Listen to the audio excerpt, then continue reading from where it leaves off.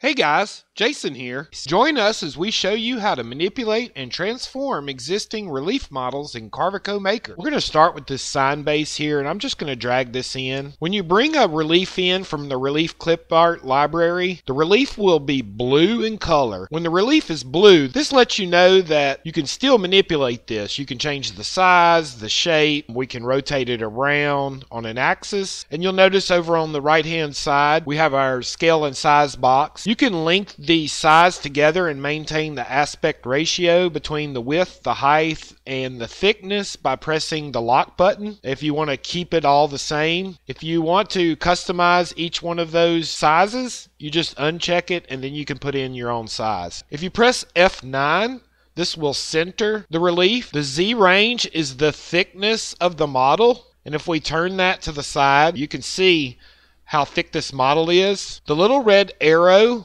allows you to adjust this height, and you can see as I adjust it on the right hand side over here, it's adjusting the height. And then when we're ready, we can paste that down and it will apply it to the zero plane of our material. Before we paste it down though, we have some options down here in our paste mode. We can add it to our material. Let's press add, and that adds it to the top of our material. If I undo that, now notice that when I undid that, the pasting tools are not there. You have to click on the relief and press the transform button. We also can set it to subtract, and this will remove it or put it in the negative.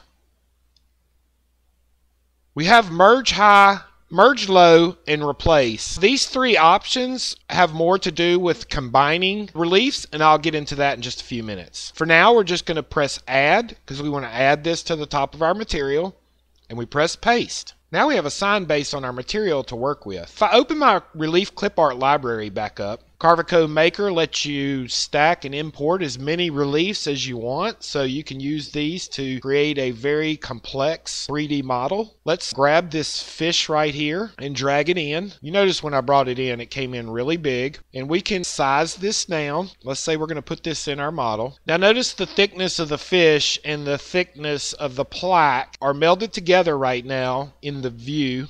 You can see what the fish looks like here. If we push it up here, you can see that these two heights are blending together. At the top of our transform tool, we have two tabs.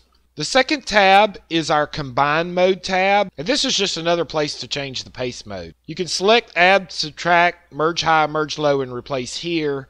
You also can change it up here with the little graphics that helps show you what it's going to do a little better. If we press add, the add combine function is going to add these two reliefs together. If we press paste, it's going to add that fish on top of our plaque. Now if I undo that, and let's go back to our transform mode because it's blue, I'm going to change that to merge high. And if we press paste, now it merges the two together at the same level. Whatever level you had them together with, that's the level at which they're going to paste together. And this time we're going to pick replace, and I paste this down. Now the fish will cut out the plaque and replace with the fish. And that's how the replace works.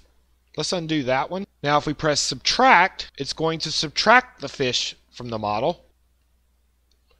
So that subtracts it in the Z and gives you that fish as a recess. And our last option is merge low. This is going to attempt to merge whatever is below the surface with what is on the surface. So everything that is below the surface of the fish is going to merge with the surface of the fish. So when I press this, all the stuff that was below the surface stayed there, and everything that was above it just merged with the plaque. And that's how the merge low works. It's just the opposite of merge high. If we go back to the add button, I want to show you the add flush tool. You can add material below the fish. If we look, this sign is 0.25 or a 1/4 inch. So if we add a 1/4 inch flush to the bottom of our fish and then we paste it down, it's going to add an extra 1/4 inch wherever that fish is. If I press merge high, and let's make this 0.15, and I paste it down, 0.15 of that fish, see the bottom fin is still below the surface there, but it moved it